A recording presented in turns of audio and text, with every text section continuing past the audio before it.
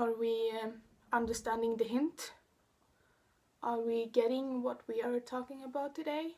Let's talk about Star Wars! Yes! So a few days ago, the teaser trailer for Star Wars Episode 7, The Force Awakens, was released, and I was in excitement like I was a child on Christmas Eve, and all I saw was presents and snow, and I cried, and I'm not sure if I'm supposed to be proud of that or not. So the first thing that really happens in this trailer is that you see Tatooine.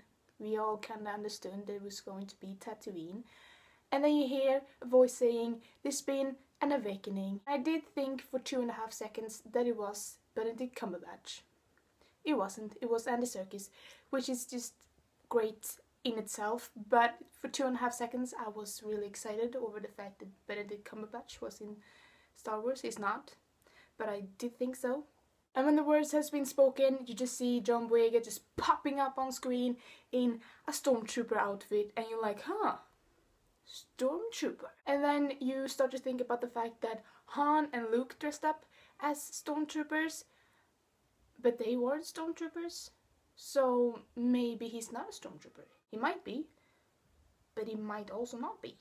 If that makes any sense. I don't know, my brain is just swirling. And then you see some shots on Tatooine, and it's just very exciting. The sound effects in this trailer is just...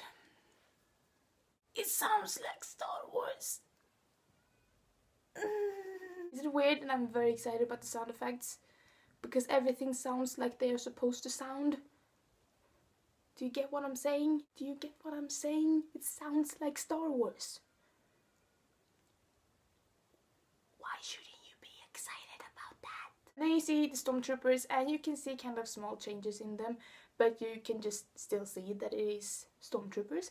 And then you see the X-Wing pilots, also their small changes, but you still see that, you know, it's X-Wing pilots. You're like, yes. And then you see a forest and this dark shadow, because shadows aren't dark in normal cases, just in Star Wars. Stupid. You see this shadow just walking in the forest, and then he pops out a lightsaber, and I just freaked out. And then he pops out 2 small ones from the side. It looks like the bloody Camelot sword. Is it called Camelot sword? I don't know. I don't know if I'm very, very excited about this or not, but I don't really give a damn because it's a lightsaber. It's a lightsaber. And then when you've seen this mysterious shadow walking through the woods with this lightsaber just popping out, you see the Millennium Falcon. You see the Millennium Falcon, and you just hear the Star Wars theme.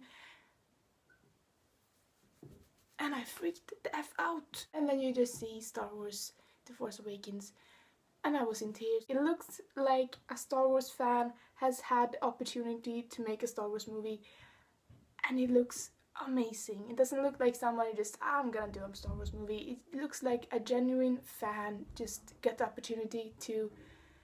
I hate my fucking neighbors. It looks like J.J. Abrams is a huge fan of it, and that just brings so much faith to this, and I'm so happy at the moment, and I'm just...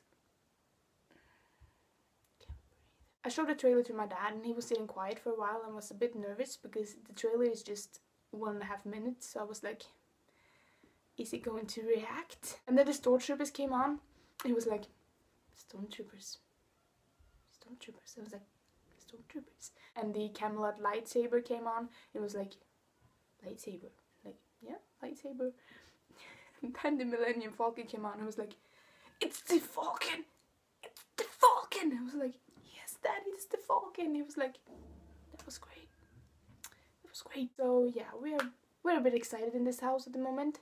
Even though we have to wait a whole fucking year for this movie, I'm still very excited for it.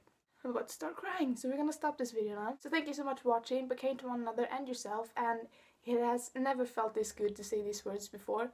May the Force be with you. Bye!